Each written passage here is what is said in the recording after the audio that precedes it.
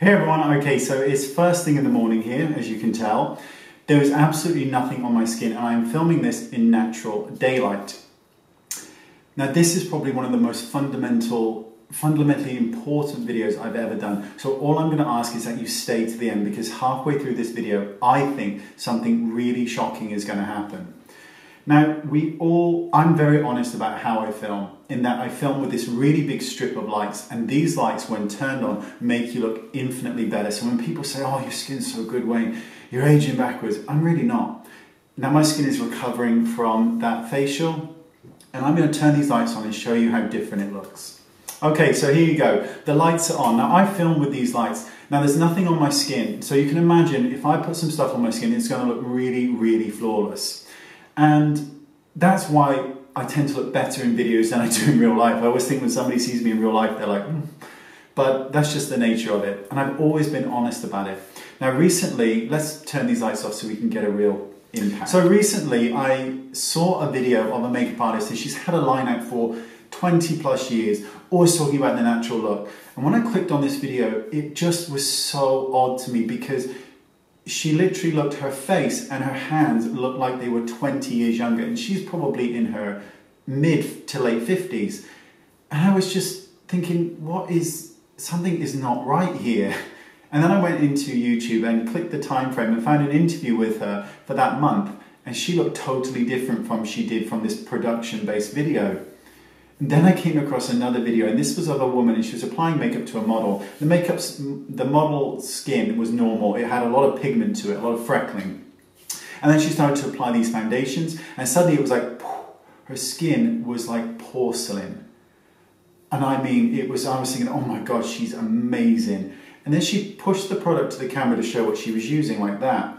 And as she put it to the camera, the filter in the background that was placed over the model's skin stopped working, and you could see all the pigmentation and the layers of foundation. And then as she moved this product away, the filter clicked back in and she looked poreless and flawless again.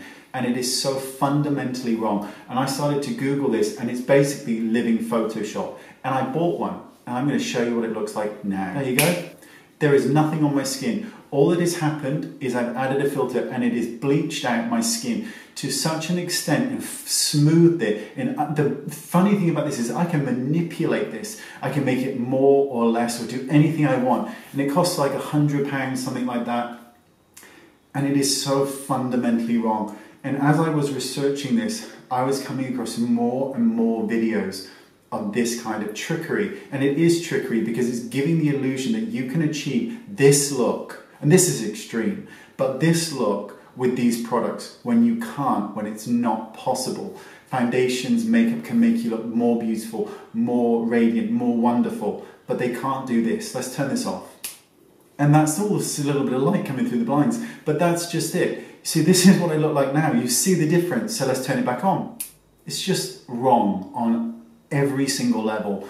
Now, I want you to think when you're watching a makeup video that you can do this, you can achieve this, because honestly, if I can do it, trust me, you can do it. There ain't no talent here. It's all just been practice.